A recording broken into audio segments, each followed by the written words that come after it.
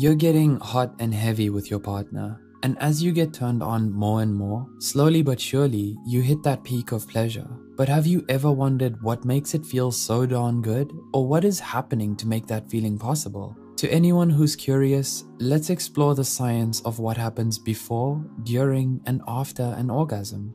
The before. Believe it or not, but your orgasms start in your brain. It may sound a bit strange, but it's true. An orgasm starts with your cerebral cortex and your nervous system. There are a lot of processes going on. Many actions are interpreted as stimuli. So let us first look at what happens during arousal before your body climaxes. During arousal, your frontal lobe becomes active. This part is responsible for things such as motor function, memory, impulse control, and sexual behavior. In short, it helps you feel turned on. As you continue to receive stimulation, your hippocampus, in charge of memory, calls to mind past sexual encounters and helps you fantasize, arousing you even more. But the important thing about the hippocampus is that it assigns an emotional significance to the stimuli you are receiving. That's why sexual relations with your partner feel more emotionally charged. Next, the amygdala kicks in. The amygdala, usually responsible for fight or flight, drives up arousal. During foreplay and sex, it acts like a control center,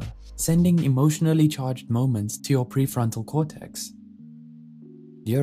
When looking at sex or sexual activity, people focus on the mechanical aspect that involves genitalia. But there are other factors at play and steps that need to happen in order to feel an orgasm. The stimulation of your genitalia releases a lot of neurotransmitters, dopamine, oxytocin, and various others. At the same time, your muscles are moving and convulsing, bringing blood flow to different areas of your body and increasing nerve activity.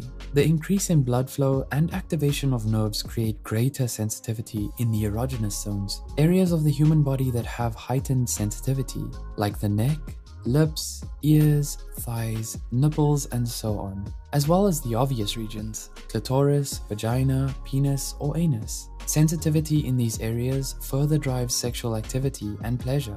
It's the reason why some people enjoy kinky activities, like nibbling, caressing, or gently biting. This combination of increased blood flow and nerve activity, along with the mixing of so many feel-good chemicals, increases arousal and brings you just a few steps closer to orgasm. However, something else happens during genital stimulation. There is widespread activation in the brain, especially during orgasm. However, before reaching orgasm, your body switches to function on the parasympathetic nervous system. Don't be intimidated by the long name. This pathway of your central nervous system is what helps you feel relaxed, which in turn helps you get in the mood. Have you ever noticed that if you feel stressed, it's almost impossible to get turned on? That's because your parasympathetic nervous system isn't active.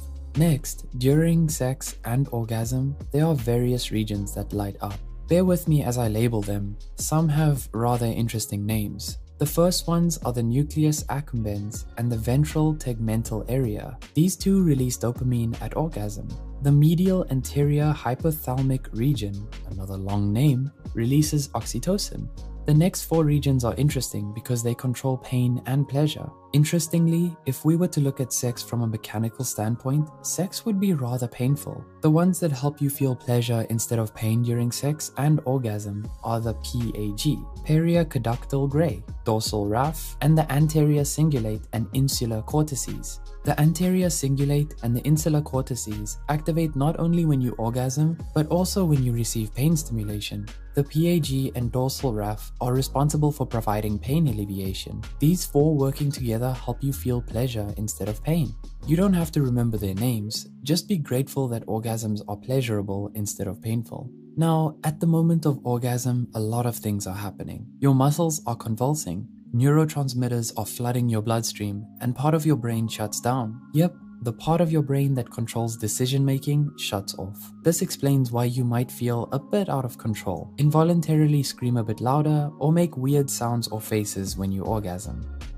After all that excitement, you enter a chill zone. This calm feeling is caused by serotonin. It makes you feel drowsy and promotes relaxation. This is why you're left feeling tired or sleepy. Dopamine and oxytocin are also released when you reach an orgasm. which leads you to feel great during and post-orgasm. Lastly, vasopressin is also released and it is associated with sexual motivation. While both males and females have it, it increases during male arousal and is responsible for creating feelings of attachment or possessiveness after sex. So there you have it, the science behind orgasms in a nutshell. It's a symphony of hormones, nerve endings, biochemical reactions, neurological fireworks that takes you through a roller coaster of emotions and sensory experiences and leaves you feeling fantastic.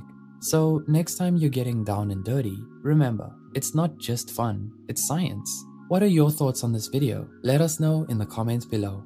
Also, if you enjoyed this video, don't forget to hit the like button and subscribe to Psych2Go for more content. And as always, thanks for watching and we'll see you in the next one.